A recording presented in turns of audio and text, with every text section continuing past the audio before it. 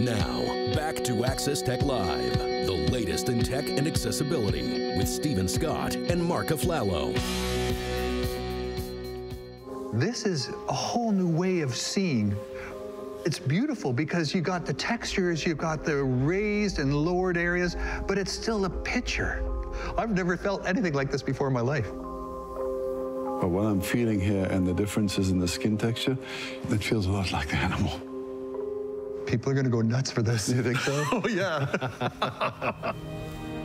I'm so privileged to be here and experience this. Oh, man. This is my dream. Really? Oh, yeah. Welcome back to Access Tech Live. I'm Stephen Scott. Marc Aflalo is with me. That was Lawrence Gunther there, who hosts an AMI original podcast called Outdoors with Lawrence Gunther. Yeah, and he's the one who actually introduced me to this project, Stephen. I guess the embargo lifted, and he's like, I got to talk to Marc about this. And he sent me the email. Up. I gotta learn more. And I said, Lawrence, and let's bring Lawrence on. Lawrence Gunther, obviously, welcome to Access Tech Live. I shouldn't talk about you behind your back. That's extremely rude of me. But thank you so much for introducing us to this project, because not only did I want to get your perspective, obviously, going hands-on, but getting someone from Canon to understand what goes on behind the scenes sometimes really helps kind of set the stage for it. So what was that experience like? You know, I had no idea what to expect. You know, they contacted me out of the blue. I thought it maybe was a prank. You never know, right, when you get an email like that. And I said, oh, tell me more. That was my 3-word reply. They sent me a non-disclosure agreement and a ticket to London. So off I went. Still had no idea, because they wanted to capture everything sort of on camera without giving too much away. I never met the photographer until the cameras were rolling. I never touched anything until the cameras were rolling.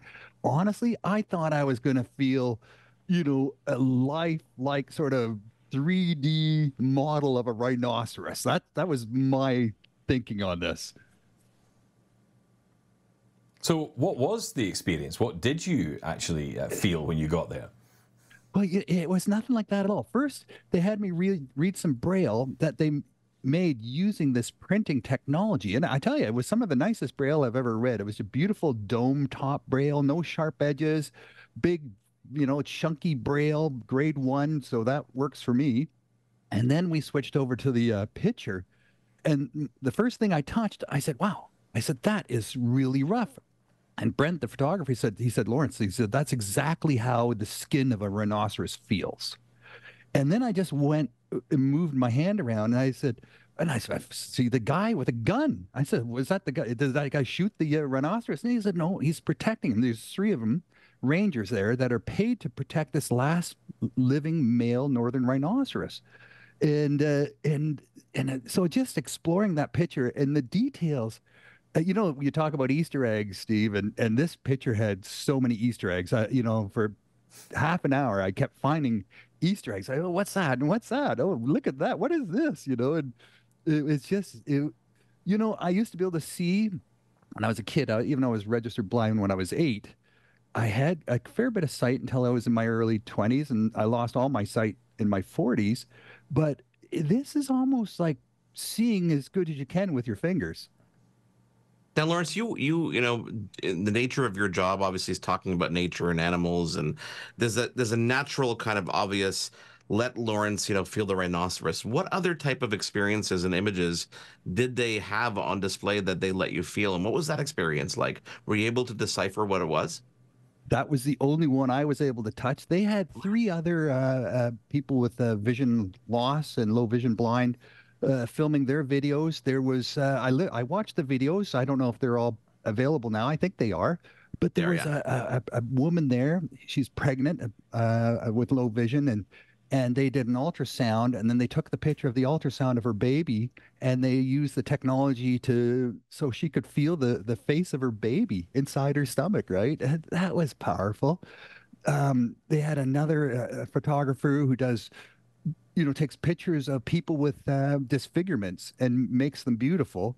And they had an influencer, a blind influencer, feel that, and she was blown away. So an Olympic athlete, one-armed swimmer, you know, just some amazing photographers, you know, providing, you know, just unique kinds of photographs. You would think, it'd be like, the seven wonders of the world or something like that, right? No, this was, each photographer and each picture was matched with the person who had the vision loss. So it was pretty powerful. Everyone was meeting for the first time.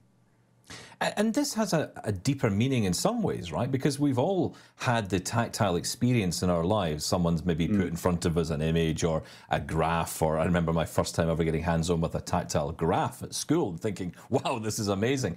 But the difference here is that this is actually showcasing not just the images being available in tactile form, but the technology that creates it. So in a way, what this is showing us is that more and more technology like this is coming out, and Canon is obviously at the forefront of this here, but it's kind of showing what is possible and can be created for more people. This is interesting, isn't it? Because it kind of goes beyond just the typical exhibition where maybe a few people get the chance to experience it and that's it. This could be something that one day we print out ourselves in our own home and try for ourselves.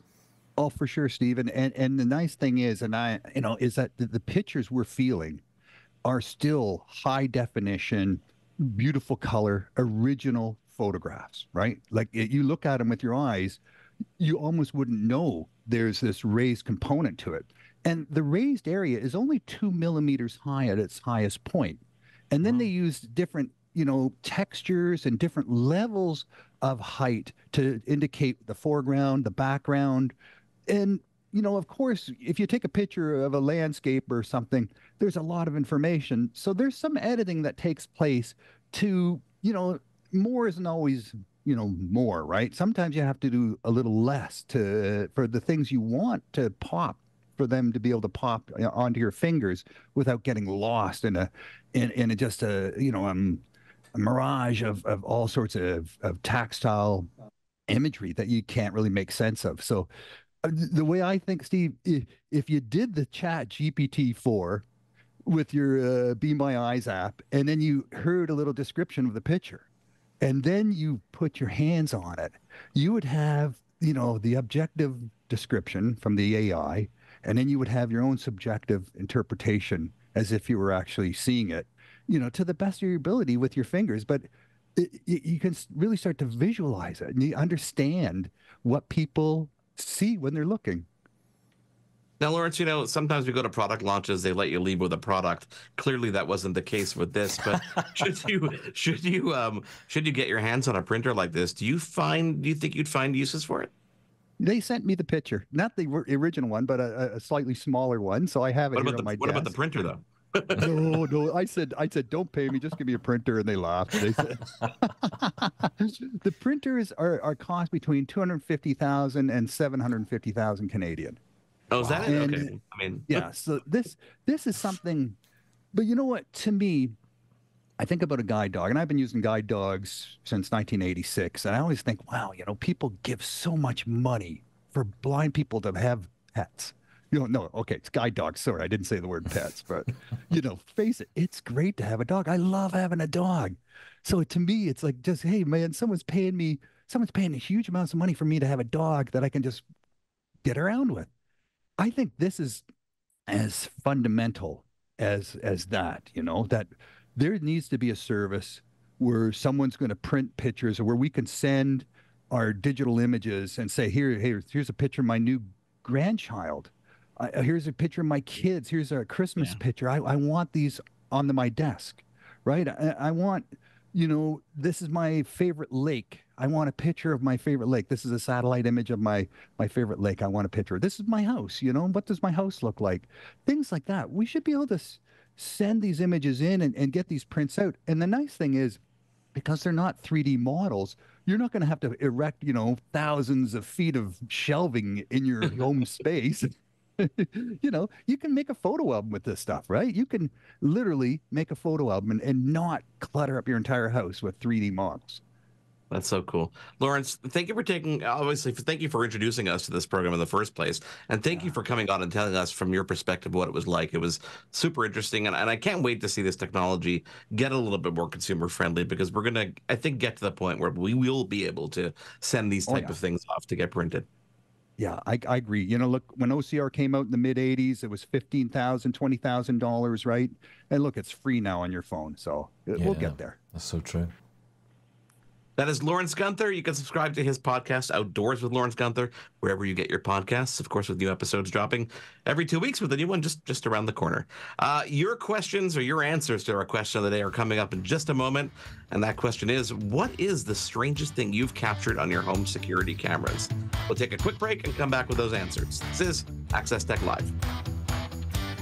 There's more Access Tech Live to come. Get involved and have your say at Access Tech Live on social media. We'll be right back.